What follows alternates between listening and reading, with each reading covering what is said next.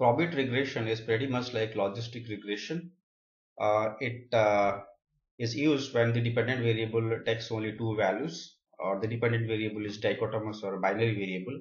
Like the variable has two values like married or unmarried, status of a man, good customer or a bad customer. What we intend to find out using Probit regression is to find the probability that the dependent variable will fall into any one of the category.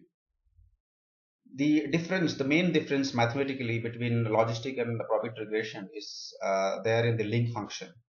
In the logistic regression, as you can see on the screen, the probability that y, which is a dependent variable, equal to 1 given x has a logistic distribution, whereas we have an exponential term.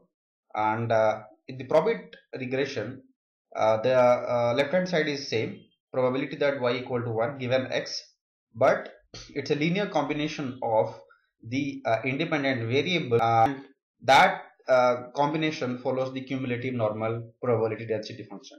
So there is a slight difference between the way the estimation happens. Otherwise, the objective remains the same for logistic and Probit regressions.